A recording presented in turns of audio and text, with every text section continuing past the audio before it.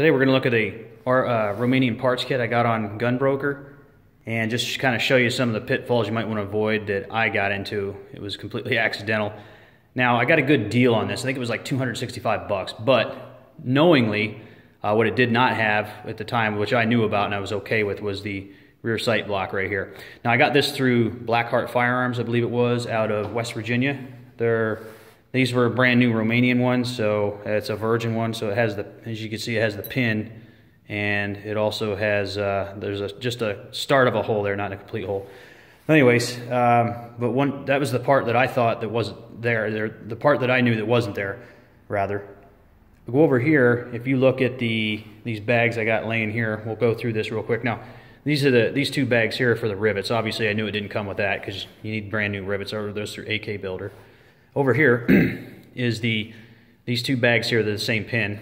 They are the front sight post pin, which goes into this up here, and then the gas block pin. So I needed 4 of those. I didn't know that they didn't come with them, so that was additional to what I had. And then also was the disconnector spring, which is here. It fits inside the trigger. It kind of bounces. Make sure it bounces up and down and relocks. So I had to buy that, and finally, I think I also had to buy, I had to buy another trunnion, but that was on me. This is the rear trunnion, and this is another, I think I bought this one through Cope's Distributing. And the reason being I had to buy another one is because I don't drill the other one out when I demilled it, because it still had the rivets sticking out of the holes up here. I drilled it cockeyed and actually went right into the trunnion. Now, the trunnion is not that hard, at least it wasn't on this. Those rivets seemed a little bit, almost maybe just about the same amount of hardness as a trunnion. I was a little surprised. So it egged it out pretty bad. I think I have an example of it. I'll show it later. But anyways, the barrel obviously didn't come with this kit. I knew it didn't, but I got a good deal on this. This is a Windham Weaponry barrel. There's a whole story behind them, but I bought 2 of them. They were like 59 bucks a piece. I think I had free shipping on them, so it worked out pretty well. But the other thing that I wanted to kind of point out here was just here's the old barrel. Now, if you don't have a press to get these out, you're kind of in bad luck. You're going to have some bad luck here. Luckily for me, my buddy, he's got a press here, so I went and borrowed his press and just popped that thing right out. So it was relatively easy. But that's kind of maybe what you'll see on a D-mill kit. This would already be in the front trunnion right here. So this is where your pin sits. Obviously, I have the pin. The barrel pin is right there. So I pressed that right out. It came out no problems. But overall, the quality's okay. These parts kits are getting a little bit, it seems like the prices are going up and the quality's going down a little. You can kind of see here, this has just surface rust on it, so I'll tighten that, or I'll buff all that off and get it good to go.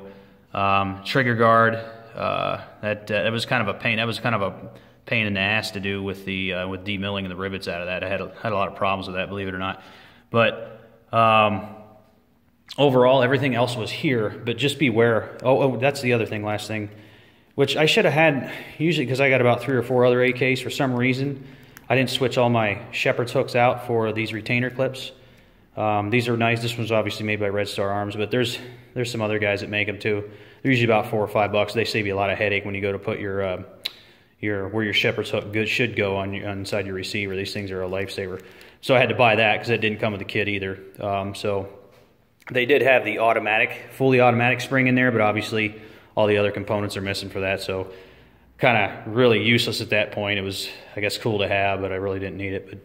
But anyways, but I got my I got the 1/4-inch end mill bit in, and I'm going to be drawing this virgin barrel here probably, I would imagine, tomorrow. You can just kind of see, let me get it zoomed, there you go. Kind of see the new barrel where the trunnion hole is. So I got a 1/4-inch end mill bit for that. Brand new, nice and sharp. It's a Kodiak. So if you're going to do this, make sure you get really sharp bits. And then I have a 7mm honing bit as well. And that one's made by Yankee Screwdriver, or Yankee Corporation. So they're really good stuff. So it was like 50 bucks for those 2 bits. I mean, it's not cheap. But you don't really want to screw that up, because this is probably the most crucial part to this build at this point right now, especially for structural integrity. But feel free to drop any comments in there. Just kind of go around real quick. If you are going to buy these old surplus kits, keep in mind you're going to have rust. You know, things might not match up the way you are. I got a different looking rear sight post or rear sight adjuster on here. Let me try to zoom in. It's just something I'm not used to. I have a bunch of these laying around, so I'll play with that one. But yeah, the only thing I don't really have up here is the cleaning rod and the buttstock and the forearm grips, or the forehand grips. Though I didn't really decide to show those just because you already kind of know what they look like. But just case in point, just make sure you're paying attention when you go out and buy these kits. Make sure that it comes with all the pins. It comes with everything. I mean, luckily I saw the two X and Y axis. That was a big relief, I guess, at that point. I didn't really ask the guy too much else about the other pins that were missing for the front sight block and the gas block. And of course the Sears, or not the Sears spring, yeah, the disconnector spring, I believe it is. So, but if you guys got anything, want to comments, want to throw in there, feel free. This 2C Vids out.